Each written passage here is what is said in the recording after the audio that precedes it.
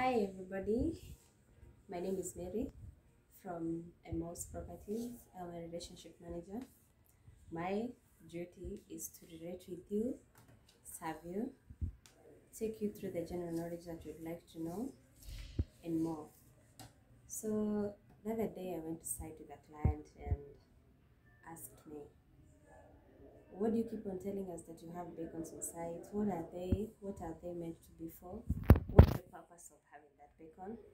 Or what is important of having it in the site? Okay, it's one thing that identified is some survey work that has gone on that site.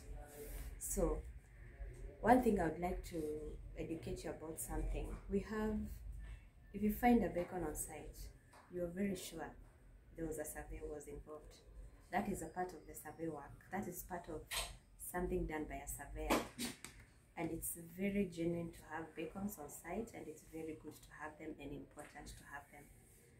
So we have, for survey work, we have two types of bacons. We have the fixed service. That one is done using a GPS. It's mostly using urban, like Nairobi or cities, because you find you would be able to locate the bacons after the big structures and everything. But with GPS, you can trace and get where the beacon was put. Then the others, we have the general now demarcation of boundary, like now the beacon. That's when the beacon is the term used to show the mark where the demarcation has happened. Mostly in big lands, it's put on the corner of a plot. Like a big acre land, you can find 4 of them. Then from there, you can do the demarcation or the boundaries of the small plots that you would like to subdivide. So sometimes you can find the beacons okay, I would like to describe one. We have a concrete, like a pancake shape, mostly with a PSV pipe in the middle. Those are used normally nowadays because of scrap metals. People are used to using metal, but because of the theft and these things happening about scrap metals, people turned up to use the pipe. So it's supposed to have a pipe in the middle, and then it's a concrete. Now, then the concrete should have numbers. If it's not the title number, there's a reference number from the plan that your surveyor gave you. So like, for example, you can find number 24, number 20, number 19, number 1.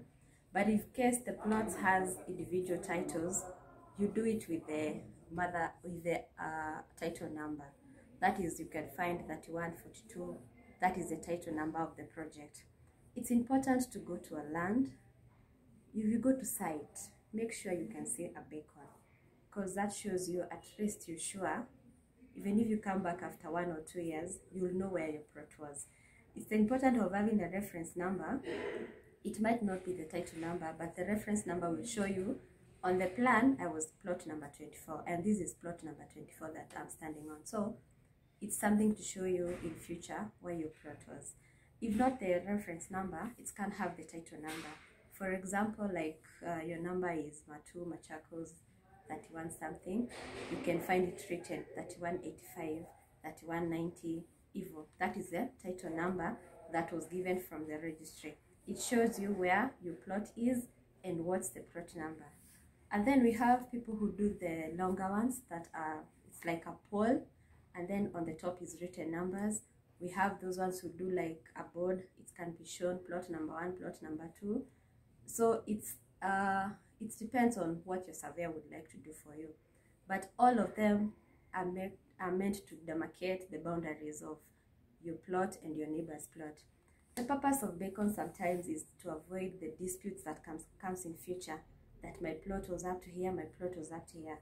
When we have that bacon there, it can show you that is the correct one that was done by a surveyor, a qualified surveyor who did the work at the ground and gave you all the numbers and gave you all the correct numbers. Sometimes you avoid those disputes with your neighbors. Another thing, it's a security of where your property is, where your plot is. At least you can be able to go back and trace the property. The other thing, it gives you the security of fencing and everything. You know, at least I'm supposed to fence up to this place. So you don't have to fence, then someone comes back and tell you, Pana, umeka fence hadi kwangu.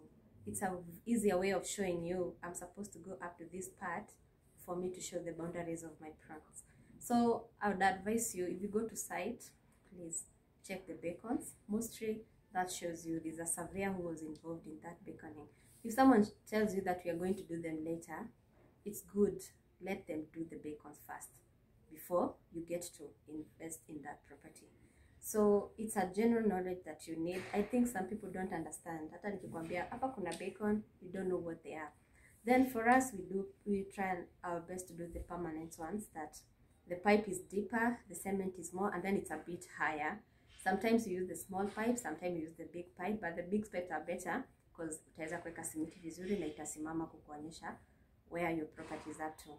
So mine was short about the beacon, and please, let's go to site. At least you'll have an idea what is it, and you'll invest with that. And I know we're going to give you more knowledge on different things, so always keep tuned, subscribe and share every time. Thank you.